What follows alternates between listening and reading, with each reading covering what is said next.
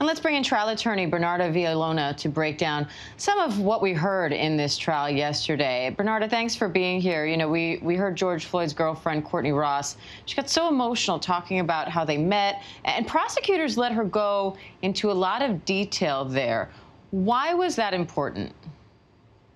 So the girlfriend testified. Basically, she is what's called the spark of life witness. So in Minnesota, a spark of life witness is allowed to testify to give the jury more of a personal view of who this person was. So back in the day, there was this case, and actually the case involved a police officer who was actually killed. And what the judge said in that case, that spark of life witness can testify to show that this person is more than just skin and bone. So that was the purpose of her testimony. But we also got some additional information, and that is how they got addicted to opiates, how they got involved in this opiate crisis, which gave some more light to both who George Floyd was and how he got to that place on May 25th, 2020.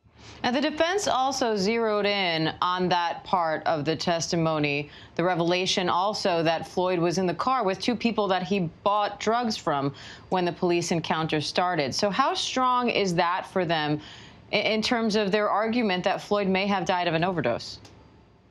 So it actually is crucial for the defense to get that testimony in. But remember, this testimony can go on both sides, because for the defense is going to harp on this, because remember, what the defense is doing is that they're saying that the cause of George Floyd's death wasn't the knee to his neck, but more of a drug overdose. Because if you prove that the cause of death had nothing to do with the knee on his neck and more of that it was an overdose, then you cannot find Chauvin guilty of any of the homicide charges. So remember, for any homicide, you have to prove manner of death was homicide and that the cause of death was as a result of the actions of Mr. Chauvin on that day. So that is crucial testimony for the defense. But, however, the prosecution can also argue that because George Floyd was addicted to opiates, and this wasn't the first time that he took opiates, that actually his body was used to taking opiates,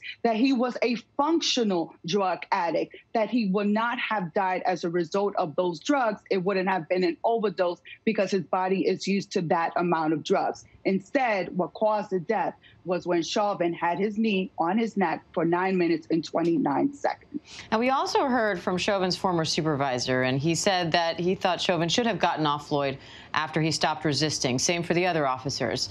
He also talked about the side recovery position and how important it is in police training that once someone is restrained, if they're in prone position, you move them to side recovery position to prevent them from asphyxiating. So given, again, how you said cause of death is going to be so important to this case, how strong is that for the prosecution?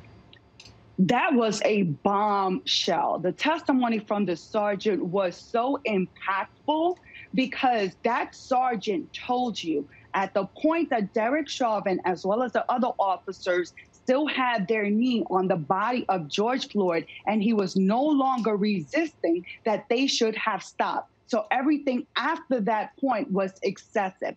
So if everything after that point is excessive and unnecessary, it goes to the elements of murder in the second degree that Derek Chauvin intentionally tried to assault and attempted to assault George Floyd, leading to his death. So that was so crucial. In addition, the same supervisor, the sergeant, is telling you that they should have moved George Floyd to the prone position. Had they moved him to the prone position, then his death would have been unlikely to have happened. But it's because of the negligence. It's because of the depraved indifference of Derek Chauvin. That's how George Floyd died. So that was powerful testimony. It was testimony that the defense was not able to shake, because you have a man of authority, the boss of Derek Chauvin, the first supervisor who responds to the scene, who is telling you, based on his over 25 years of experience, that Derek Chauvin's actions were unnecessary and they were excessive.